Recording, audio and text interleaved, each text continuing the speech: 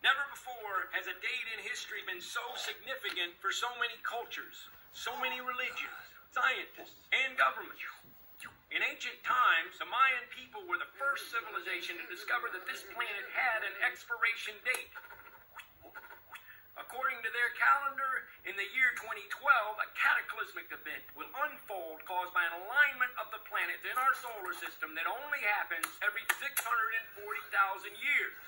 Oh, not again. Just imagine the Earth as an orange. Our sun will begin to emit such extreme amounts of radiation Those bastards called me king. that the core of the Earth will melt. That's the inside part of the orange, leaving the crust of our planet free to shift. In 1958, Professor Charles Hapgood named it Earth crust displacement. Albert Einstein did support it. Yes. Earthquakes, volcanoes, and gigantic tsunamis. People will get it all. The forces of Mother Nature will be so devastating, it will bring an end to this world on winter solstice 12/21/12. Always remember, folks, you heard it first from Charlie Frost, reporting live from the end of the world. Tune in on KCRL1.